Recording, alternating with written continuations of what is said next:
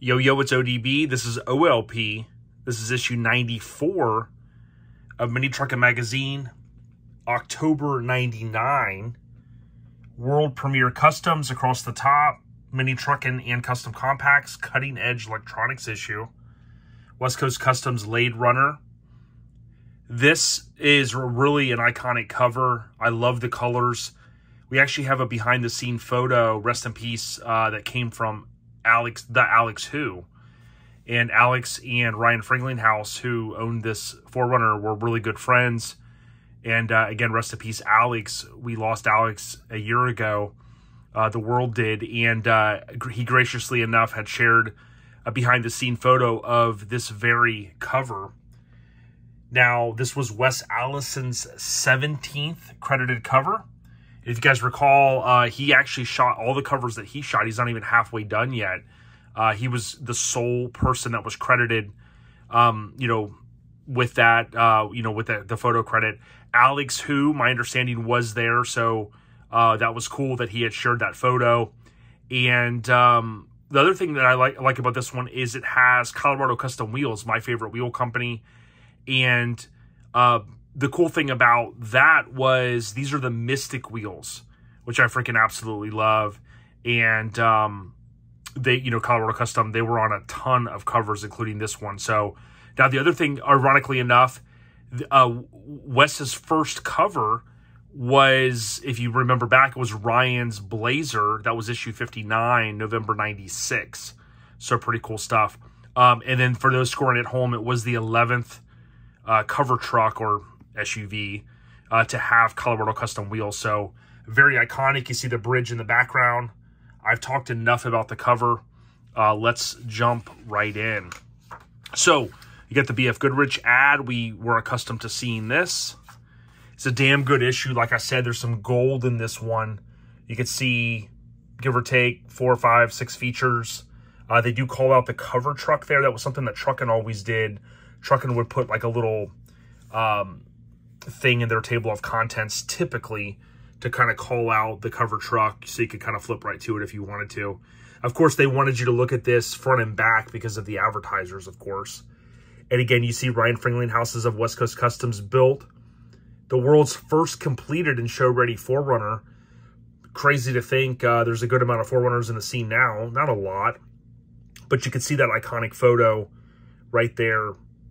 Does anybody know what bridge that is? Chime in if you do. You can see a Mazda and a Sport Compact. So, again, I've said this before, if you have any behind-the-scenes photos or any intel on these issues that we miss, please email us ourlifestylepodcast@gmail.com. It's that easy. And we would appreciate it. Now, something I just noticed, and maybe I didn't notice this before, this photo is in color. So we start to get into more color. I don't recall. I want to say they were always black and white up till that point as far as any of the editorials. But that's just something that just popped in my head. That's just the way my brain is. One step beyond, I remember seeing this. I may have mentioned it in show coverage. This thing was always cool to me. Just a cool color, rocking the center lines, which were my first wheels on my first custom wheels purchased on my S-10. But this was a truck that you would see, obviously, in show coverage. It was Cliff Stutson, I believe was his name.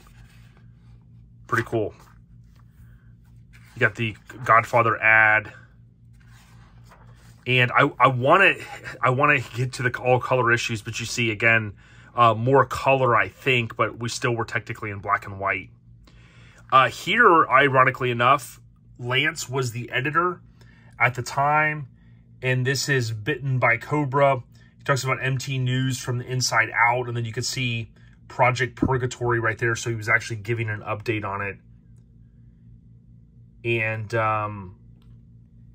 this truck, I believe, is still around. I think I remember seeing it online. I think someone has it.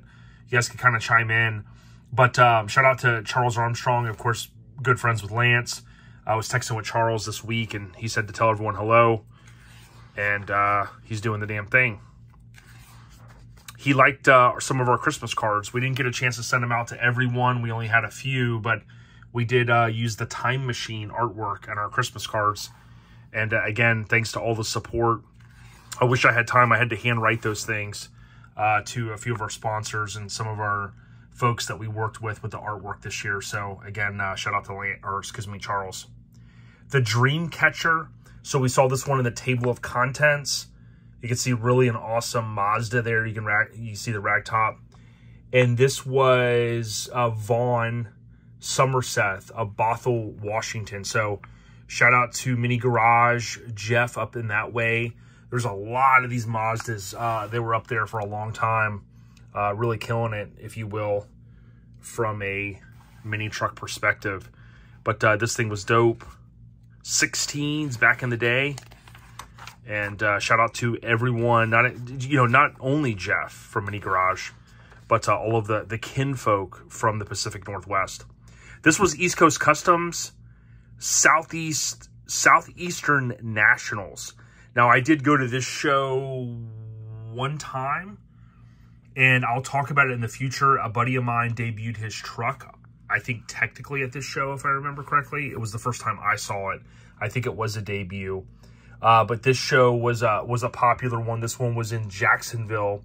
The year I went, it was actually at the stadium, which for a while was known as Alltel Stadium. That's always fun to think back to some of the NFL stadiums, how many times they changed their name.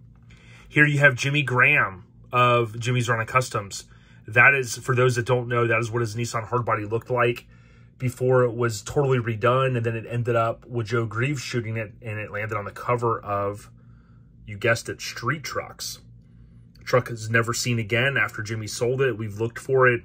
If you know where the truck is at, of course, it does not look like that. We'll have to cover that issue in the future.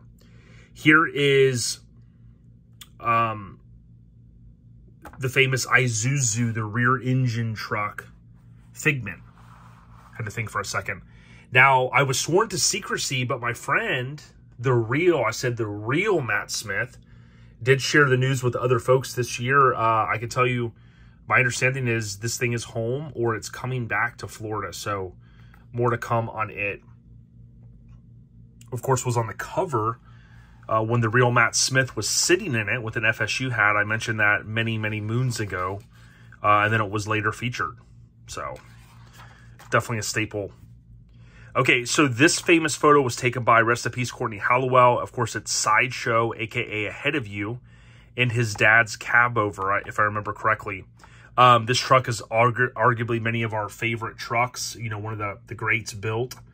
And this was the famous ad for KMC Wheels. And we'll be talking about KMC Wheels in our next episode. So again, tune into OLP via any podcast app. Just search OLP. And you can see here the famous wheels. Now, again, I know I gravitated towards this ad. It was kind of cool. This was a prelude of what they did. They actually ran, I believe, the same ad in Street Trucks. If I remember correctly, it might have just been on one page, though. But Courtney shot this, and I do believe it ran as the COE ran as a feature in Street Trucks. Again, you got to think this was around the time that that those guys were, doing the damn thing over there. And again, this was October 99. So Street Trucks had been out. Their first issue was August 99. So for whatever, basically whatever happened, these guys ran it. Courtney may have, worked the deal for KMC to run it as an ad, but it was cool. It did appear in both mags. Here's Mike Boyer's 87 Mazda B2000 Construction Zone. And this was Jeremy Bonnell's 96 Honda Civic. And this was in an era when the limits were really being pushed with guys running, you could see a crazy bag setup in the front. Things were just really, really starting to get crazy with guys running bags on these, doing different strut setups, and then, of course, trying to get them as low as possible. Again, more color you're seeing here. Here's the 562 next to KMC. I've kind of mentioned 562. I want to say that was a lower line. Okay, So although I've said many times that I have a hard time making out all these Ford Rangers because some of them were one way, then they got redone. This one, I can tell you, I know inside and out. We ran Tony Audia. We ran this famous Ford Ranger on our, what we called Live Life Topless, although this truck wasn't topless. It was basically on our, what we called Sega Outrun artwork. We might have a few of those left on our website, ourlifestylepodcast.com. But of course, this truck was redone with no topper. So no topper, gang, if you will, on the next one. One of the baddest built. We have shared a video of this. You can look up Tony Audia, A-U-D-I-A, on Instagram. It's like Car Caddy, I think is his Instagram. If you look at what we've tagged him in, we've tagged him in a couple of videos, including Mini Nats 2000. Some of that awesome video, and we always give credit on that stuff. But check this out. This is when it was a walkthrough, for those that didn't know. And check out that sound system, the wall, if you will. Super awesome. Of course, Jody Hall. Tony had hit me up.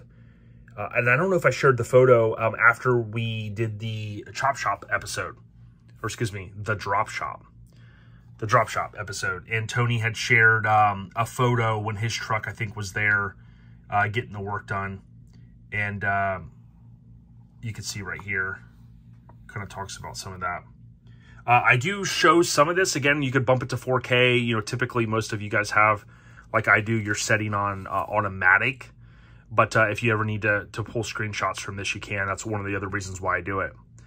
This was Fat Ford, technically down, low, and ready for show. And again, many of us, one of our favorite trucks ever built.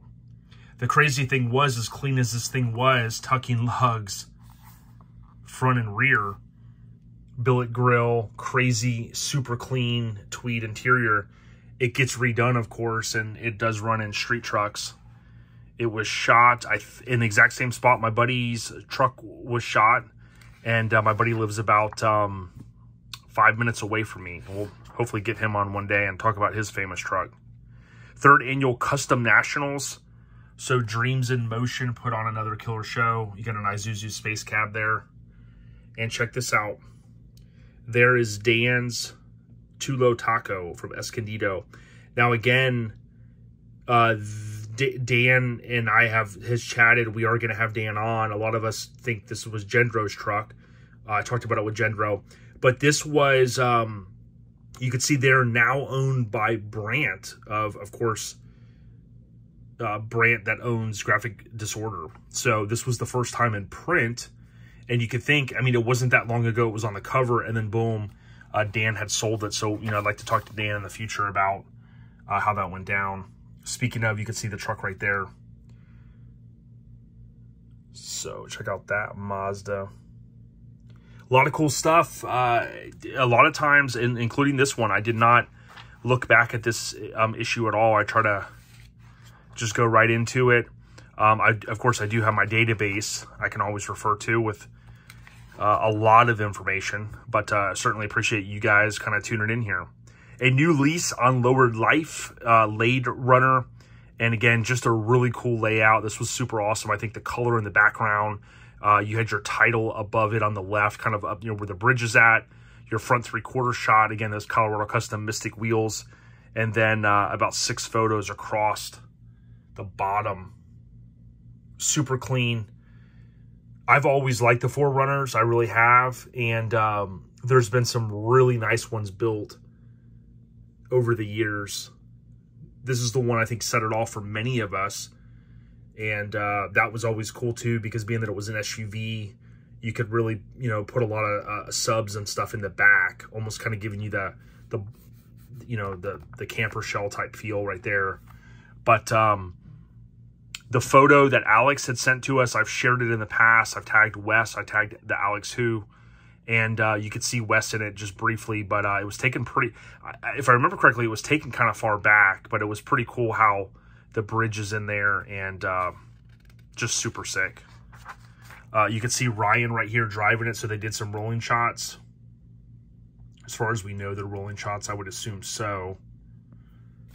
And I've spoken to Ryan on the phone in the past. We are going to try to get Ryan on. He is aware that we want to have him on, and we just got to kind of make that happen. You can see here 18s when they were big. Ryan's incredible runner sport, the most luxurious appointments. So yeah. And then check this out. One of the first vehicles, if not the first that we see in the magazine that has monitors. I won't even say TVs. Were they ever really televisions? Monitors in the headrest. But it does sound better when you say, yo, dog, I got TVs in the headrest. That's what Mike needs in the Mazda. Let's be honest. If he could do that in Bananarama Hammock, I think he could get the points he needs. Let Mike know, Ed. TVs in the headrest, dog. Okay, so this was Watermania. This truck, the first show I went to, I got a chance to see this truck. I still have photos of it, man. It was just insane. Channeled, laid out. You could see pretty cool here. All the work inside the bed. Watermania. Now, here's Randy. I talked to Randy last night. Again, I think I mentioned this recently. Randy's truck was body dropped by Matt Torgerson at The Shop. And this had the Slammed I Am tag on it. I always remember that. And Randy had all the ladies on the Nissan. Can't wait to see what Randy's coming out with next. I wish I knew.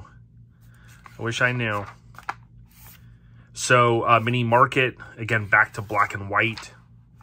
The Reds ad. If you like what we're doing, I know so many of you chime in with a comment here and there, even if it's just a thumbs up. We really appreciate it. We are getting so close to our 4,000 hours watched in the last, basically in the year is what you have to do. So once we get to that monetization, it's going to kind of open up some more stuff, and I'm super excited to get to that level. Here was Mark Manesco. Nickname is considered PG-13, so we can't print it. Is what they said. Turning Japanese, mad, bad, and dangerous. So, pretty cool truck here. Negative Camber, Texas. And that is the photo we just saw right there. This mound right here, if I remember correctly, this was probably shot at Texas Heat Wave. We have behind-the-scene photos from 98 or 99, thanks to Tim of NC Florida. And Courtney shot some cool vehicles there, including our friend Mitch Rawl, that we used to work at Extensive many moons ago. My brother Mitch, his Ram, back when they were Dodge Rams, was shot, I believe, in this same exact spot. Many trucks were, and it was kind of that rock pile. So pretty cool. That kind of sticks out in my mind. Appreciate Tim from NC Florida always sharing that stuff with us. And check that out. There's some gold for you. Inside the cab, a Kenwood Model 6009 head unit. EQ. Pretty cool stuff. All that old school stuff. Many of us, man, we just dig it. We came from that era. Here was the some of the shirts. I never had that shirt. Kind of when the Flame stuff was big. Immaculate Reception. That ties into the Steelers. Gonna keep this going here. Godmothers. I think that was a spinoff of Godfathers, of course. Here is some of the Reader's Rides, so I'll kind of let you get a look at those. I wish I could mention everyone's name. These videos tend to do well, like if I'm about the 20-minute mark, which is still kind of long, but we certainly appreciate you guys for kind of rocking with us all the way through. It's definitely appreciated. This was always a cool photo here from the stage, showing all the white t-shirts, some of the different events around the country, and then Street Scene. So we know, if you've been watching these from the beginning, we know it was Street Scene, S-E-E-N, towards the beginning, at the beginning, the infancy of the magazine. A separate reality. So you basically have a 92 Mazda, which was super clean. And then you have the 85 Blazer, which was Charles Maccarin. And this was shot here, I think, in Tampa, if I remember correctly, by that fence. Here you have 92 Xtracab. Super clean. Kind of a little different style. So good stuff. Here you have the Dustin Haven truck I mentioned recently. I got to link up with Dustin and get that done. And then here's a little bit different ad. We started to see Pro Hopper with that famous Ford Ranger that Totally Polished built. Street Savvy. So, sport compacts. I saw a Saturn at Eastbound Get Down, aka EBGD. Trying to get Mike to change it to Eastbound Chill Down. But EBGD, there was a Saturn there, a wagon on Budnick billets. It really brought me back. Check this out. Dylan Riddle of Ann Arbor. Dylan, if you're watching, chime in. Because that means you're probably... Damn. You're probably 25 years old. Wait, 24, 23? What year is it? Give or take 22, 23 years old. That's how old we are. That's how much older we are from when we first got this in the mail, y'all. Crazy. Forbidden Dreams, Simply Choice. You got all kinds of cool stuff. Subversive, Deflated. There's the famous. We got a couple. Someone shared photos with us of that truck. Of course, talked to Gendro about it. Graffiti. Again, that was a Lance thing. And then the MIC. Some of you guys have chimed in. Someone said, hey, the first time we saw Crew Cut in one of the other ads, that was a good call out. Pretty cool stuff there. We just had Rob on and we talked about a lot of this stuff, but look at this. Dude, Van Diemen, he said, was custom painting these. Dude, you know you're balling when you got freaking airbrush toilet seats hanging on your wall. Does anybody have one of these? You know you're the shit when you do, you know what I'm saying? That means you were balling back in the 90s. And then Bobby Billiard, damn, yo. That S10 though. I'll take the S10. I mean, that's how hard of a mini trucker I am, how hardcore. I take the S10, y'all. The grill, the Wild Horse, you know what I'm saying? Godfather Customs on the back. So again, rest in peace to Alex who shared a behind-the-scene photo with us in the past. I really appreciate that. This is Ryan Friedlinghause's 98 4Runner, issue 94 of Mini Truckin Magazine, October 99. I'm going to flash right now if you can. Please subscribe to the podcast. Subscribe to the podcast via OLP. Subscribe to the channel here. It's going to flash on your screen. Really appreciate that. Don't forget, you can look down in the description, and I have all of the features, all of the miscellaneous details, the cover details, the editor at the time, and the cover photo credit. So it's a lot of time to do one of these, but I enjoy doing it, and I thank you guys for always watching. Stay on the rise, y'all. You know what I'm saying? We got ya. Peace.